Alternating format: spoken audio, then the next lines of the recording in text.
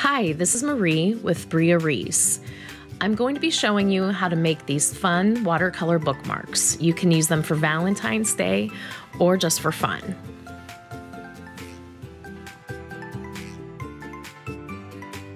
I'm only using 3 colors of Brea Reese watercolor inks today: medium magenta, cadmium yellow, and ultramarine blue. I usually put a few drops in a palette for easy access, and I can use them from here for days, so I never waste any of my inks. Here I'm using 140-pound watercolor paper. I've cut them into 2" by 7.5" bookmarks.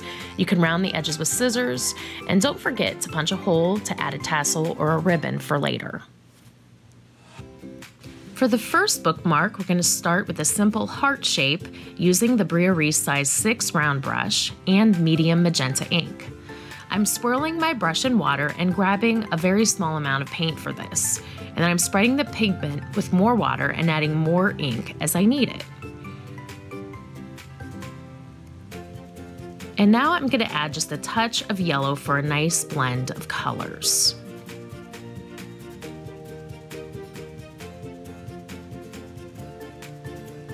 For this next heart, I mixed the small amount of ultramarine blue with medium magenta to create this pretty purple. And now I'm also going to add a touch of medium magenta here to create a cool blend on this heart.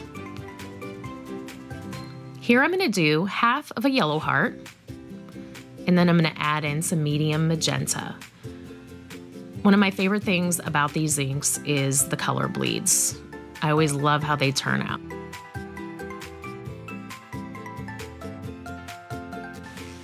And finally, a 4th heart with medium magenta and that purple that I mixed earlier.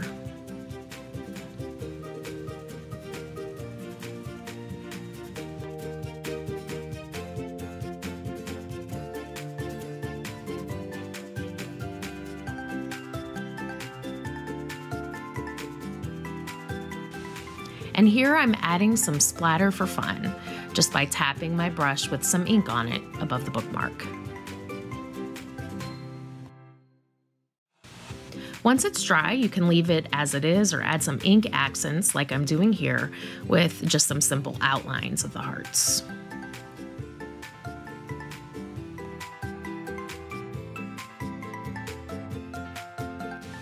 For the next bookmark, we're going to use a wet on wet technique using a Brea Reese water brush. I'm going to wet the entire surface of the bookmark with water. Then I'm going to add blue to the bottom, add yellow to the top of the blue, more yellow, medium magenta to the yellow, and then more medium magenta. And you'll see it creates a nice rainbow effect. And let it dry before you peel the tape.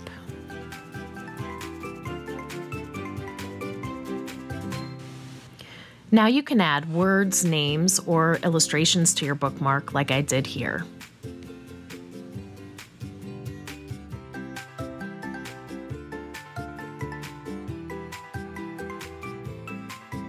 For this final bookmark, we're going to create a heart balloon bouquet.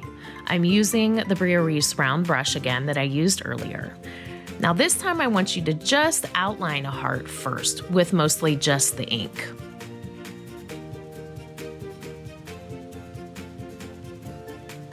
After you've created that outline, I want you to just get water and pull the pigment from the edges and leave a small blank white space on the side so you can create that balloon effect.